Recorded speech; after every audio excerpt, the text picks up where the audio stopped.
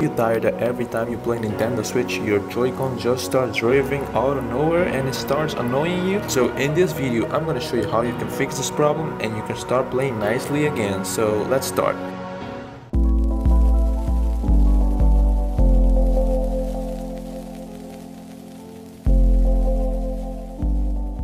I'm gonna show you today the best way to fix Joy-Con drift on the Nintendo Switch.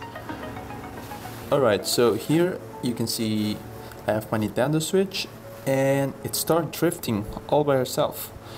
So the red one doesn't work, it keeps drifting. And also the blue one has like a little problem with drifting also. So enough talking, so let's get straight to the point and let's fix these Joy-Cons.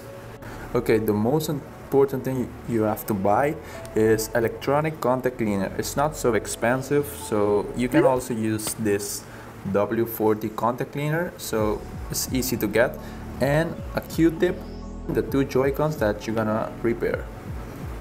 Okay, we're gonna start spraying.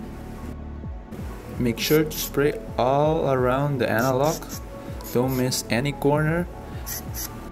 Don't be scared to spray because it's an electronic cleaner, so it's not gonna damage the Joy-Con.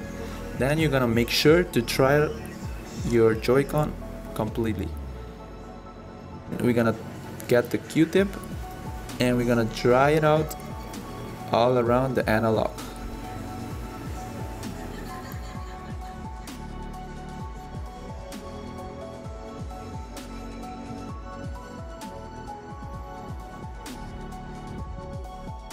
So with the blue Joy-Con, we're gonna do the same process. Spray it all around the analog and don't be scared to spray it.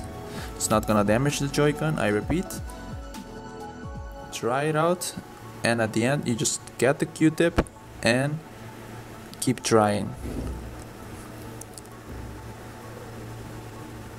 Then you're gonna give it like 15 minutes without using the Joy-Con to completely dry out the liquid.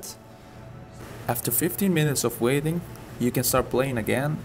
You're gonna notice that the Joy-Con is gonna be smoother. It's gonna feel like completely new, and like you can see, it doesn't drift anymore. So I hope you like this method. Leave a like, comment if you have any issue. I will try to help you out as soon as possible, and also subscribe if this method really help you out. It will make me happy and make my day. Peace. See you on the next video.